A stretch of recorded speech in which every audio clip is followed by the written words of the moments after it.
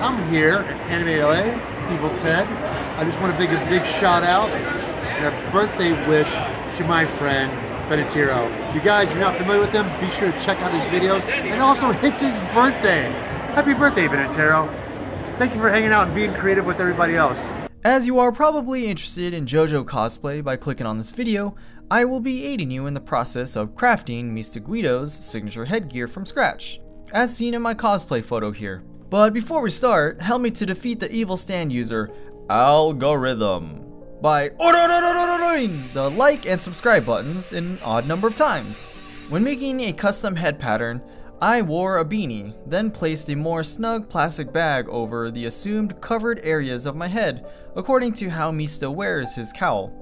The reason for the beanie underneath is to account for comfort, as well as hair to maintain a cling to it so it doesn't fly off.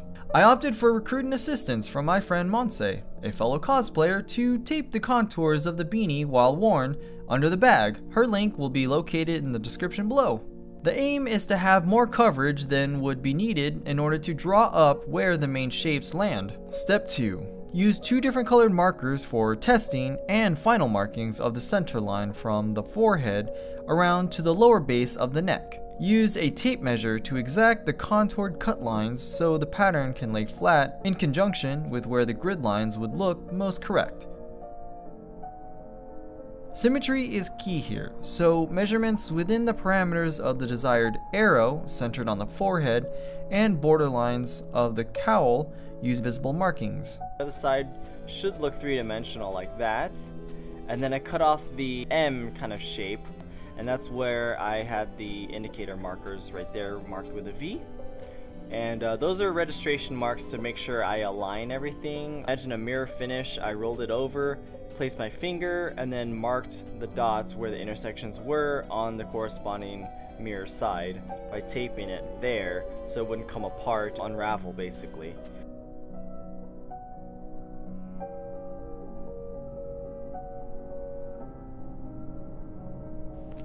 Do you know the way? I'm Ugandan Knuckles. You see my echidna like spikes right there? Okay, that's a bad joke. I'm sorry, guys. Step 3.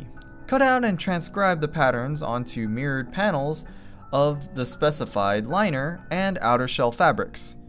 Make a note to double check the markings are on the wrong side of the fabrics. When cutting out the fabric, give around a ½ sewing allowance, then pin the adjacent fabric to correlate pattern lines.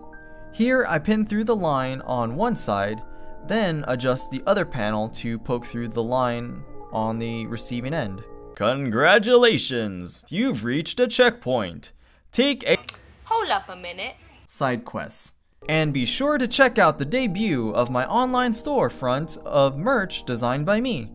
A portion of the price goes directly into supporting the channel. All of my inspirations are a mashup of ideas and can reflect a meta sense of humor that I hope brings joy to mutual fans when you sport your favorite merch. Link to the store is in the description, and make sure to tag me using the hashtag #AHeroStyle on all the socials. Step 4. I opted for working on the liner first to test the proper fit, then moved on to the outer shell sewing.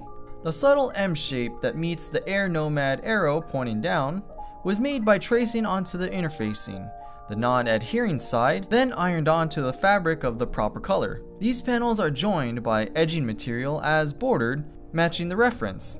Working around the tighter angles of the arrow played tricks with my eyes on symmetry, but at some point I just moved on and made permanent bonding. Taking my pattern from this and the arrow pattern to my bad boy with the liner right here. Woo! Look at that. So proud. Step 5. By design, the contoured cut lines would also indicate where to sew the grid lines by the grid fabric. I did in fact iron press matching white fabric in order to stay consistent, for the lack of different width ribbon while still maintaining the same fabric.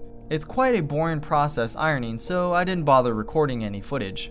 The alternative would be resorting to a ribbon of different widths in order to obtain the look that you're going for, but I found it kind of difficult to match different widths of ribbon and still having the same consistent look. So I made it myself. Step 6. Similar to the method in making the airbender arrow shape, I traced a bunch of circle buttons that I felt was a proper scale to the opening in the grid shapes, heat bonded the adhesive side to the desired dot fabric, cut out the dot circles, then glued the edges to prevent fraying. An extra step to ensure proper drying is to pin and position the dots into a base cardboard or foam to air dry the dots edging. These dots are not without flaws because I've had some incomplete circles in order to achieve the attachment of them, but in order to counter that, I've been pulling the threads from the bottom because they are looser, and I'm going to resolve the solution so they look tighter like this. Initially my first stitch was like so, and they were a bit too wide, so I fixed that by using a tighter stitch. Step 7. Make sure to account for folded symmetry on the edging from one side to the other.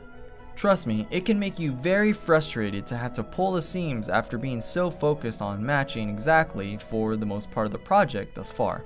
But I'm making it work, and these things, oh boy, this will save you on tight corners, guys. Once finished, you'll be ready to torture dance your way into a new cosplay headshot for Instagram.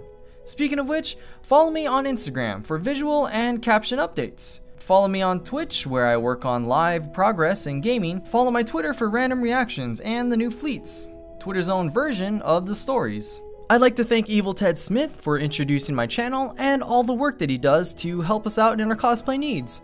Yes, it is my birthday, so if you guys could, check out the merch store once again. It's linked in the description below, where designs I drew up myself. A lot of effort went into drawing and making these products available to you guys, so all the support is greatly appreciated. Let me know in the comments below if there are any questions, comments, or if you have a favorite JoJo moment. I want to know too, because I'm a fan and I'd like to vibe out with you guys. Make sure to explore your true potential and be the hero of your own story.